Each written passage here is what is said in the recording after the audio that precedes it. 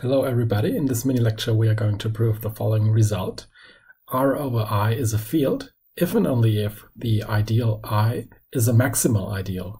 So suppose R over I is a field.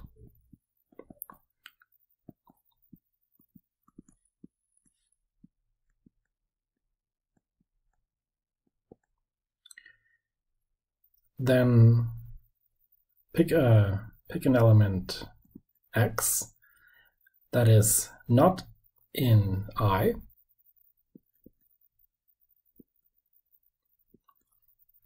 and look at the following ideal, Rx plus I.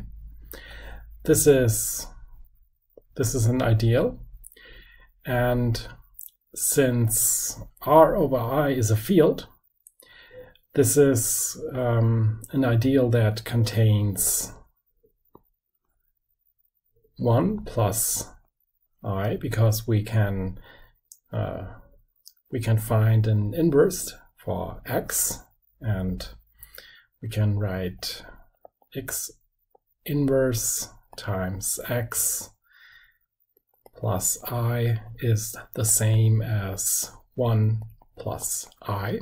So 1 plus I is an element of this factor ring, and this means that this ideal is indeed already all of R, because you can write every element of the ring R in the form, let's call this element we want to write Y.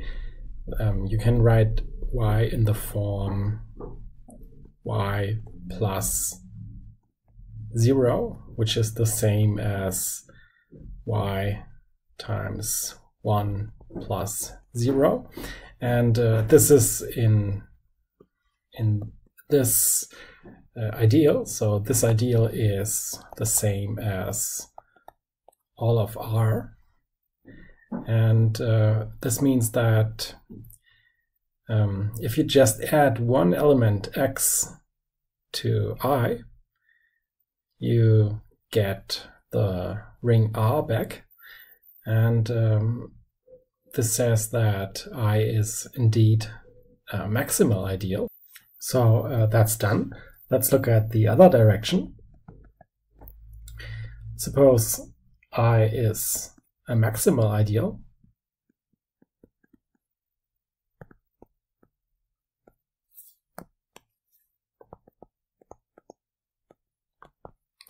And look at this ideal Rx plus I again, where again x is not in I.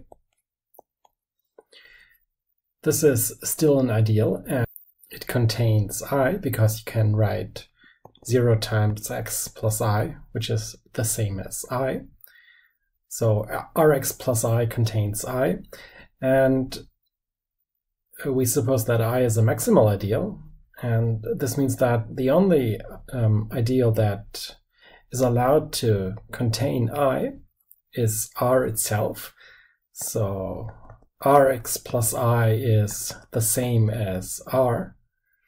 This means that we can write 1 in the form y times x plus I. And now we are allowed to add I on both sides. So we have 1 plus I is yx plus I plus I, which is the same, of course, as I.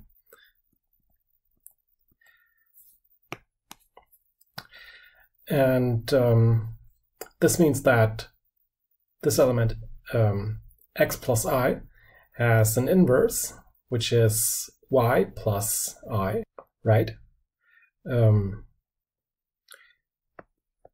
Y plus I times x plus I is y times x times y plus I, which is the same as we've just shown, as 1 plus I. So for every element x plus I, we have found an inverse y plus I, and this shows that indeed R over I is a field, because the rest of the axioms for a field are just inherited from R. And this concludes our proof. Thank you for watching. See you next time.